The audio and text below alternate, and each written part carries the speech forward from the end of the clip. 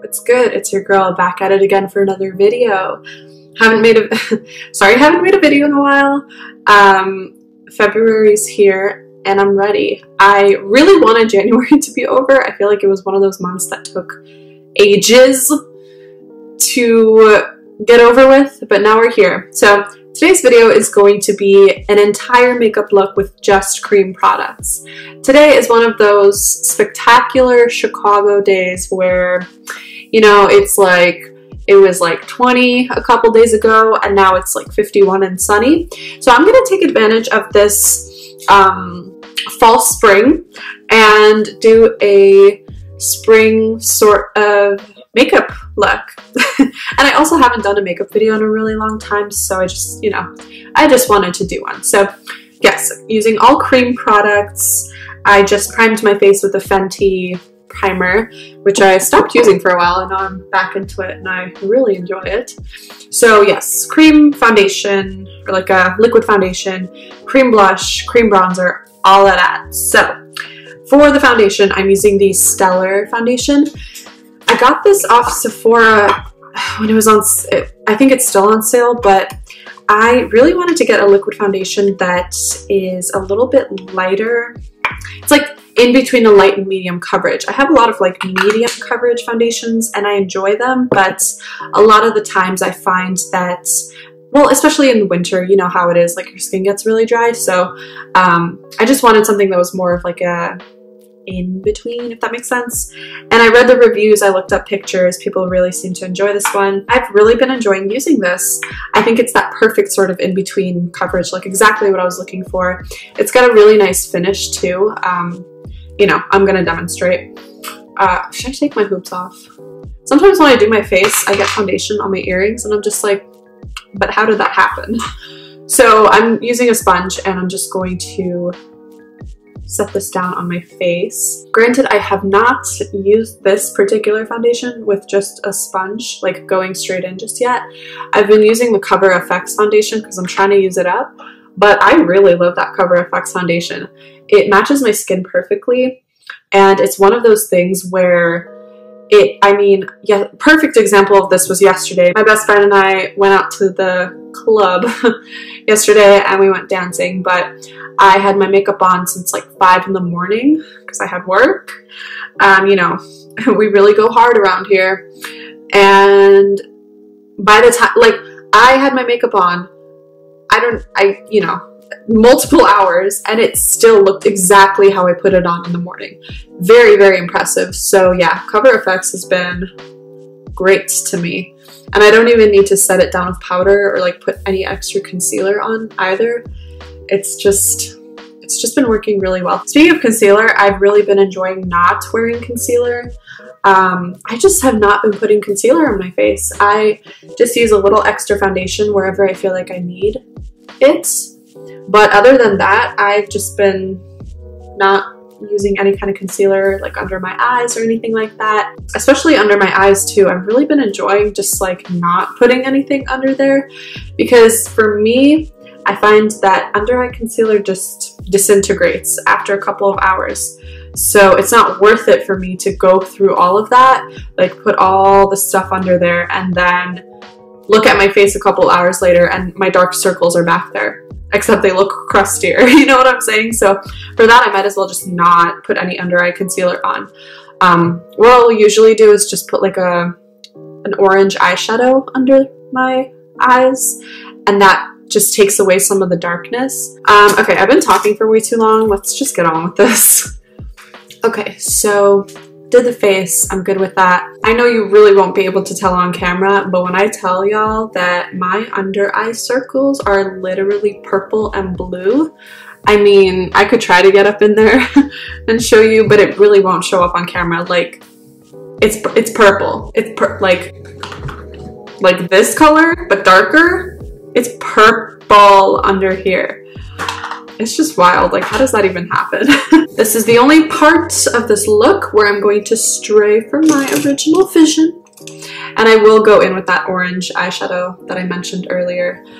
You know, I'm going to cover the purple just like a little bit, because I'm not trying to look like The Walking Dead.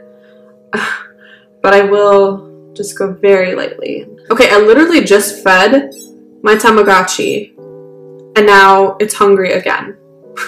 Okay, mood, but like, don't do that. Okay, eyebrows are on and now we move on. So I'm going to be using this cream bronzer from Milk. This is the Stick Bronzer Baked.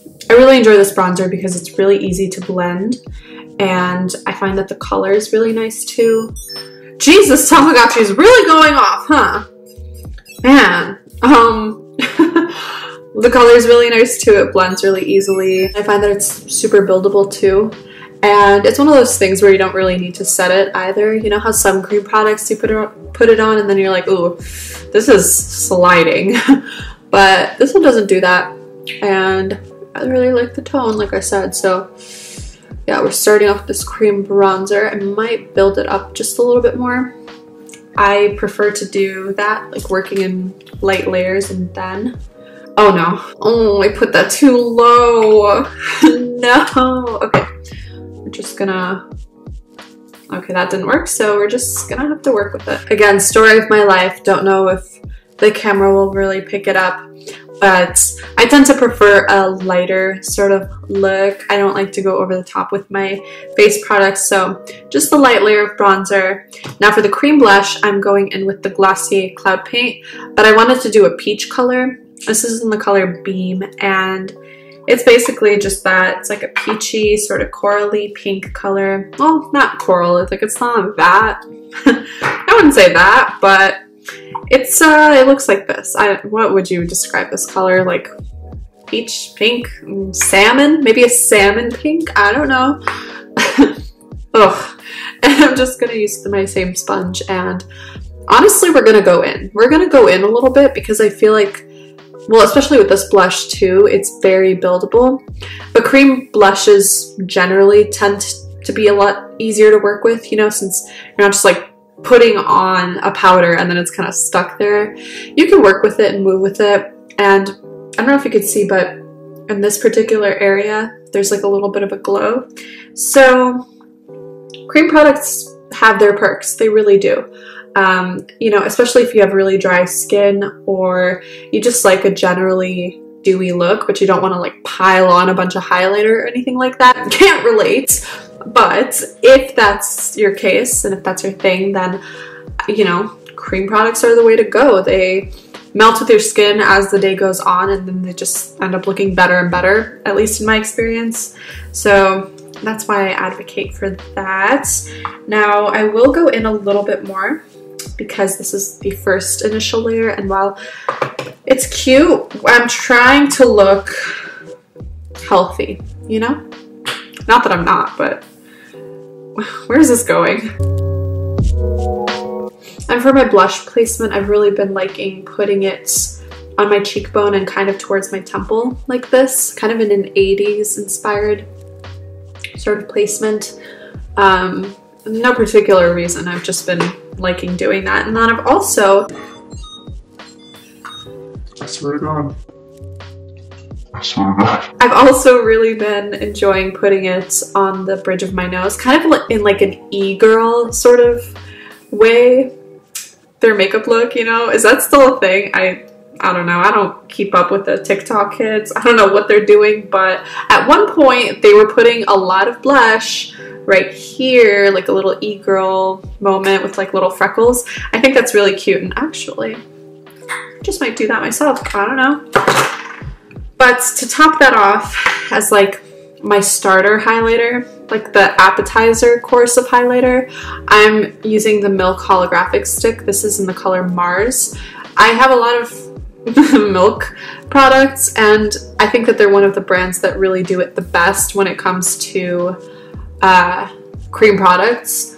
They're so easy to use and they last so long. Like, I swear to God, you will not go through something like this in a year. You won't. It's just, it's worth the money, I would say, just for the value that you get. Like I said, you won't use this up that quickly. But anyways, I think their product design too is really user friendly, because a stick like this, you know, You can just use your fingers, pat it on your face. You can just draw straight on and then go in. Like, it's not too many, you don't need too many other steps. Literally with like a cream stick, all you need is your fingers.